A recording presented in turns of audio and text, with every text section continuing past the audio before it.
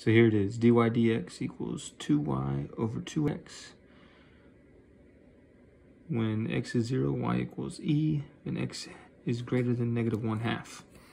So start by separating the variables, getting 2y over and dx over. Then we're going to integrate both sides. We're going to use u substitution on the right-hand side.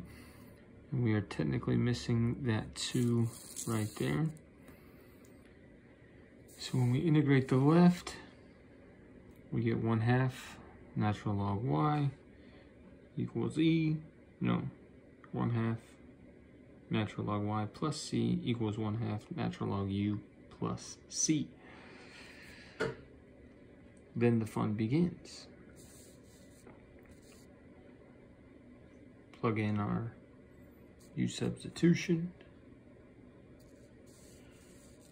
multiply by 2, and this c doesn't change because it's just c multiplied by 2, it's still just c. Now here's where many of us made our mistake. Here's where I made my mistake. Instead of raising everything to the e to get rid of the natural log, instead change this c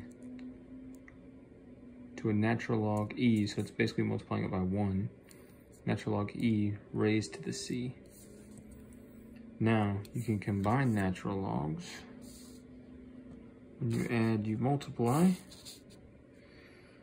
And now a natural log on the left and a natural log on the right can be taken away. So we're left with y equals 2x plus 1 times e to the c. Distribute, y equals 2 times e to the c x plus e to the c. And then when you plug in 0 for x, c must be 1 because y has to be equal to e. And then if c is equal to 1, there is your final solution.